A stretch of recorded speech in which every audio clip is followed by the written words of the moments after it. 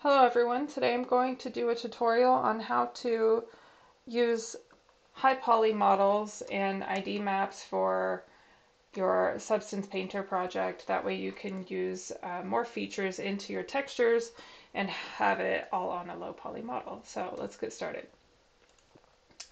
Um, so right now I created a low poly model. So this is my very low poly model. It's got a smoothing shader on it. We don't really need to know that much more about it. So I titled it low. I'm going to duplicate this model. And I'm going to call this one high. And also make sure that you have um, your texture on there. So I call this window 1. You want to assign a material to it. So now I have my high poly model as well. And I also have already made a little frame for this design. So this frame is a totally separate piece. I want to add this frame to my model, to my high poly model, but I don't want to have it, I don't want to have all the vertices and things like that in my in my Unity project at the end of this. So that's why I'm going to apply this into a high poly version of the model, and then all of that is going to go into Substance Painter. So I've got these two versions. I've got the frame and I've got the window itself.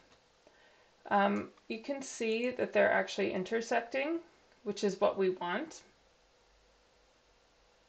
So I'm going to add a modifier to this high poly model. So I'm going to add a Boolean modifier. And I'm going to select, I'm going to select my object. And I'm going to go to Union and then apply. So now my high poly model has the frame in it. There's a couple little corners here which we can probably resolve.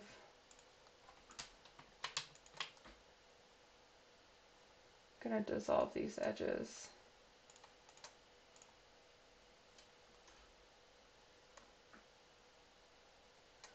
You know what, let's undo a couple of steps. Let's undo that Boolean apply. So you can still see that these corners are there before the Boolean is applied. I'm just going to select them, dissolve, and then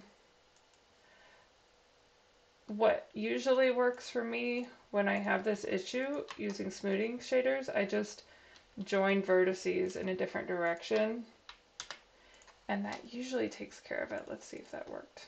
Okay, cool. That worked. I'm going to now apply this Boolean, and we have our nice frame.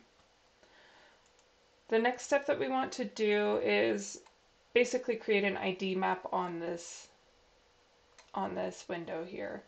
So I'm going to go to my materials, and I'm going to go to edit mode, select faces, and I'm going to go ahead and select all of them just for ease. And I'm going to change the name of this to frame. Because the frame has a lot of faces, it's easier to select it this way. I'm going to assign. And then I'm going to select these faces, create a new material, and call it window 0.002. And I'm going to assign that. So now we have that material and that material assigned.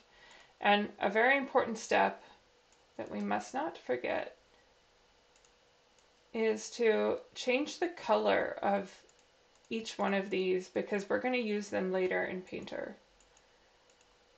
So I'm going to go back to object mode and change the frame to a bright green color.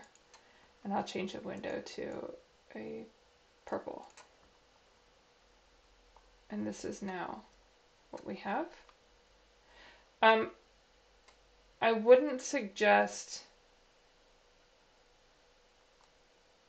I wouldn't suggest deleting the face on the actual window itself. If you wanted to get rid of this little overlap here. Actually, you don't really need to because it's just a high poly model. We're just using it as an example. That's not what's really going in your Unity project or your Unreal project, so don't worry about doing that. So now we have two models. Let's export both of these. Export FBX.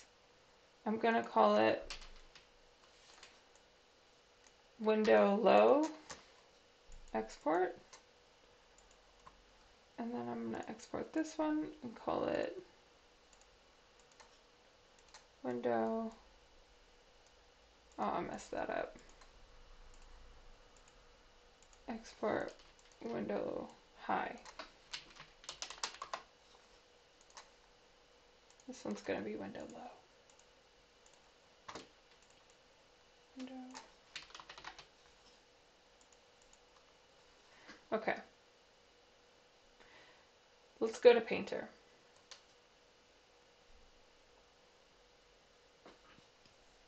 We're just going to create a new project using default parameters. I'm actually going to change that to 4K. And then I'm going to choose my window low for this. And then there's my low poly model. Then next you go to Edit, Bake Mesh Maps. And then you're going to want to add your high poly model right there. That's where you add your high poly model, and then you can change these parameters as well. I changed them to 0.2 because that's what another YouTuber told me. And I uncheck average normals, and then I change this to 2x2. I said another YouTuber, let me tell you his name. I don't have that video open right now, but yeah, I'll link all of the videos that I referenced in the bottom of this video. So we've got our parameters set. I'm gonna actually change this also to 4K. I'm leaving everything here checked. You really don't need all of it, but it's fine to just have it checked. So I'm gonna go to Bake.